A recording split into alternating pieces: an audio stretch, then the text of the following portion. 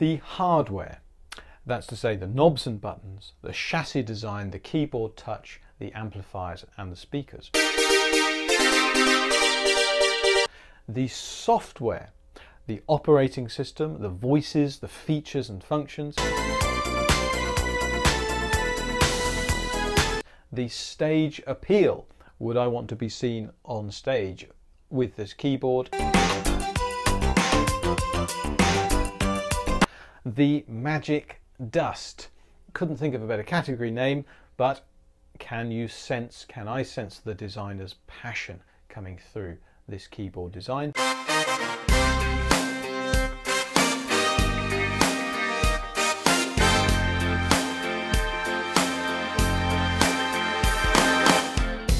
And the summary, do I think it's a fair price? Those are the categories that I'm going to cover today on the Yamaha PSR-SX900 that I'm in the shed with today, to help you decide whether it's the right keyboard for you, and indeed whether the price is a fair one.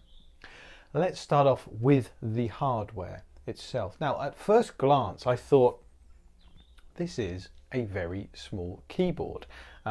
It's only 61 notes, and I probably shouldn't say only, should I? Because that's what some people want. It doesn't extend much further than its 61 notes. A little bit on the left here where we go into the modulation wheel, and we've got the pitch bend as well. It's not that deep from front to back, either, only 431 millimeters, so overall it's quite a compact instrument.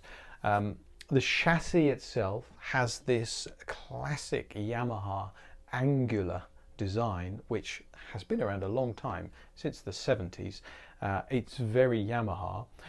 The finish on the top is mostly black plastic around the fascia, but around the panel and the screen on SX900 we have this brushed metal fascia, which is really, really nice. You don't get it on the SX700 incidentally, but it gives sort of a bit more of a premium feel to it, particularly amongst the buttons with the LED lights on there. The shape of the keyboard itself and the weight of only 11.5 kilograms always means that it's easy to pick up and carry. Anywhere you can get a handhold on this and get it under your arm and carry it around without hurting your back too much. Now, the buttons and knobs are plastic, presumably to save weight and cost, but they do not have a cheap feel to them at all. In fact, if anything, the type of plastic they use is nice and tactile and has a slight grip to it, which is quite nice. And they have the LED lights in there, as I mentioned, so it's got a nice futuristic look, particularly amongst the brushed metal fascia, as I said. Coming to my biggest personal disappointment to do with the hardware on this keyboard is the fact that it does not have piano style weighted keys. This, of course, would have added weight and it would have added cost, but because of my personal piano playing background, maybe yours as well, I'm a little bit disappointed by the way this feels, but it might be that that's a necessary compromise that's had to be made. I have to give a mention to the speakers and the amplifiers on here, because I have not heard a little keyboard like this one sound as rich and as deep as this one does. Yamaha, you may or may not know, have a very, very rich history in professional high quality audio and hi-fi. That clearly has bled over to keyboards too, because in here we have some very, very good amplifiers and speakers, and I could not believe how rich the sound was. I wish there was a proper way I could demonstrate this over video, but when you're sat in front of these, you'll be very impressed with the depth of sound that these little speakers, because they must be small to get into a small keyboard, and amplifiers can give you. It's a very big sound. The screen, before we even powered up this keyboard, you can see the size of the screen is quite large, 7 inches. And when turned on, it really jumps into life and displays everything very colourfully, and the font and the illustrations are very easy to understand. But I always have a fear, having had some vehicles and say microwaves and alarm clocks and all sorts of stuff with terrible touchscreen controls, and we're all rather used to using tablets and smartphones that have instant touchscreen controls with no delay. I'm always fearful that we will get an inferior touchscreen display on a keyboard like this because we have such low tolerance for them. But I'm pleased to report that, as you can see, the touchscreen response on this keyboard is very, very good. Instant, in fact. I've had no trouble at all switching between different menus and what have you. Go into the menus, which are nicely arranged. Again, everything is clear and simple to understand, but importantly, it's quick. So, moving on to the important point about it's not exclusively controlled by the touchscreen. And that is a result of user feedback to Yamaha, because when you are playing live, you don't always want to control things on a screen. You want something that's tactile, that you can feel under your finger. And as I mentioned before, the buttons have that. The design of them is slightly, what's the word? There's friction. So you feel like you can really get control of the buttons, and you know you're not going to slide off them, as is the case on some keyboards. So it's not exclusively controlled via the touchscreen. There are counterpart buttons around the front panel and along the sides, so you can always get control in a live situation. So that's a really nice touch from the boys and girls at Yamaha.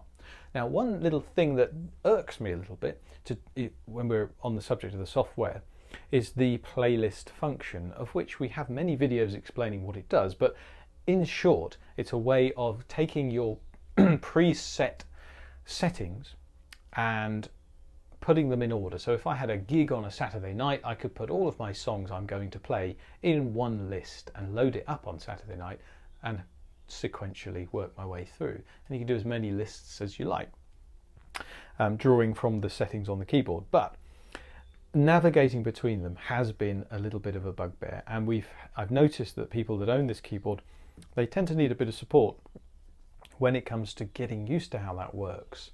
So the playlist function is a great concept, but the user interface is not quite as good as I'd like it to be. However, the good news is Yamaha have been absolute stars when it comes to updating these keyboards with firmware updates for free. We're up to version 1.5 as it stands today. So I expect something like that would be improved upon with a free firmware improvement. Now, the voice selection on here is huge. 1,337 to be precise. Now, to put that in context, Yamaha's flagship arranger keyboard, the Genos, has 1,652 voices, but is well over double the price. So you've got a mighty selection of voices on here. While the premium ones, the real top spec ones, are reserved for the Genos, things like the Kino strings, which is a highly sampled orchestral sound, and the Revo drums, where they take something like 27 different samples of each piece of the drum kit. That's reserved for the flagship model, but there is a big old selection on SX900, plenty to be keeping me happy for the past 18 months anyway. Now, those voices are used in the makeup of the backing styles as well. So you've got a wide selection to choose from, which means no matter what genre of music you like to play, you're going to find something that sounds authentic in the backing. The ability to mix them, tweak them, as you'd expect from a pro level keyboard, is all in there. But one of the extra features that I want to give a mention to is called Chord Looper, and it is very, very good for songwriting. You can see it on here. Now, what this allows you to do is to basically load in a chord sequence that you play and then have it loop around, and you can load in several different chord sequences, and you can choose any style for those chords to be looped around in. So for the creative types, if you're doing movie soundtrack or TV soundtrack or songwriting or orchestral writing, you're going to find that an extremely useful feature. It's very, very easy to operate too, and I did quite a long video on this previously, so look out for that one. I think it was here in the shed, but it might have been one of our live stream videos actually. check out ePianos.co.uk/TV to see all of our videos. Now let's move on to the stage appeal. Now, would I want to take this keyboard on stage if I could choose any keyboard in the world to take on stage? Me personally, the answer is no, because I have a unhealthy, some say, fixation with the Korg SV2 stage piano, as you may have seen in one of my previous videos. However, I cannot deny that the SX900 does have its own style, and Yamaha are Yamaha, and as I said, this angular futuristic look is their thing. One thing I like, you've got the famous Yamaha logo on the front there in big letters, SX900 there, so crowd facing, everyone in the crowd can see what you're playing, which is nice. It's probably one of their best looking stage keyboards in total, in their whole collection. The lights themselves, the panel lights, I have to say, look really, really nice in low lighting on stage, and rather pleasingly, when I get friends of mine or family members to come into the shed and I say, guess how much this is then, John? Most people overshoot by a considerable amount, which is always nice, and it tells you something, doesn't it, about the design of the keyboard and how it looks to Joe Public. So overall, although it's not my first love, and what can possibly overcome my first love of SV2 by Korg, I don't know, I'd still give it an 8 out of 10 for design, because it does have a nice futuristic look to it. So moving on to the category named Magic Dust.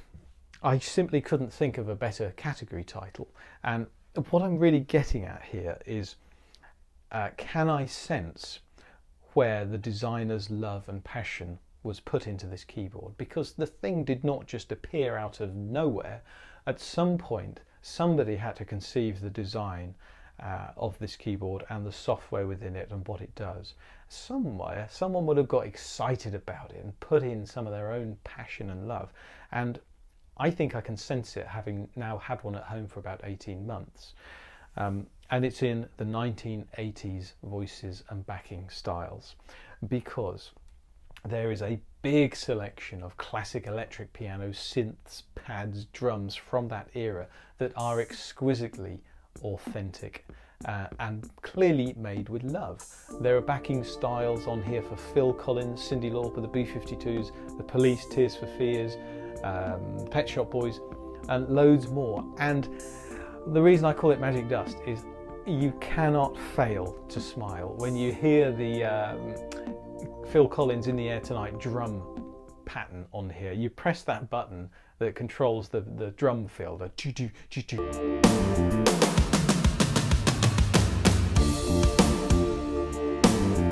that one.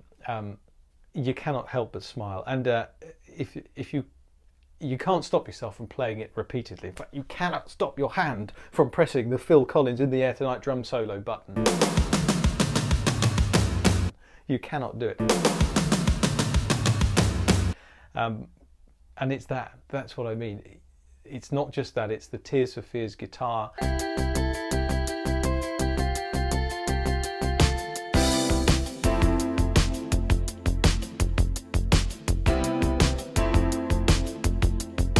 It's the way the Edge U2 guitar sound comes through.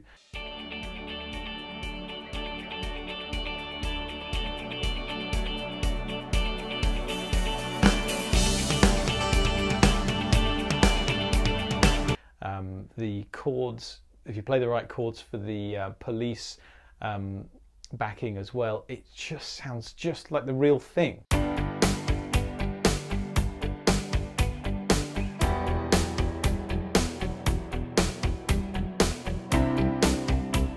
I spend so much time playing around with that, not playing the whole song, but just listening to the sounds and thinking, my God, they're just like the real thing. And that's the designer's passion. That's the designer's love, and it comes through on this keyboard, and God bless them, because they've done a great job with it.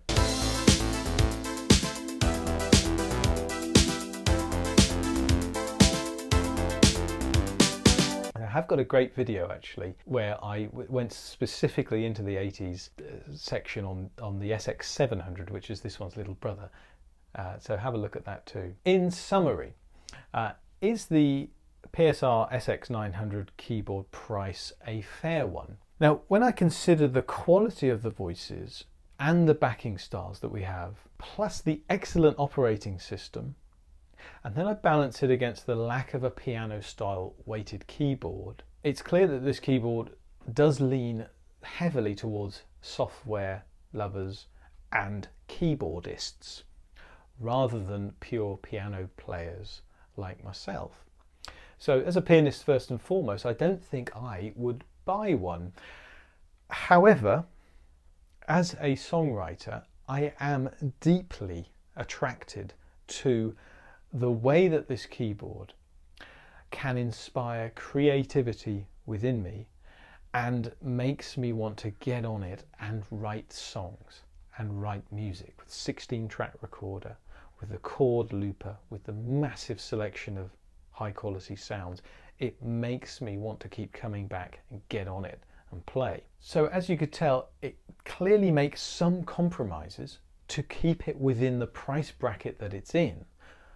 That has been necessary. But if you can live with those compromises and you're slightly more of a keyboardist than a pianist, then I think this keyboard is pretty fairly priced and you're going to love it. But if you are a pianist, just beware, it might not be quite for you. But if you're like me and you've got a creative songwriting aspect to your playing as well, then I think you're going to like it. I hope that was useful to you. If you have any questions whatsoever, leave them in the comment section below. Check out our other videos on SX900 and other keyboards too. There's a whole series of in the shed videos. Don't forget to have a look at our pre-owned section on our website, because we usually have high quality, fully serviced pre-owned versions of these as well. But for now, thanks very much for watching, and I'll see you next time. Bye bye.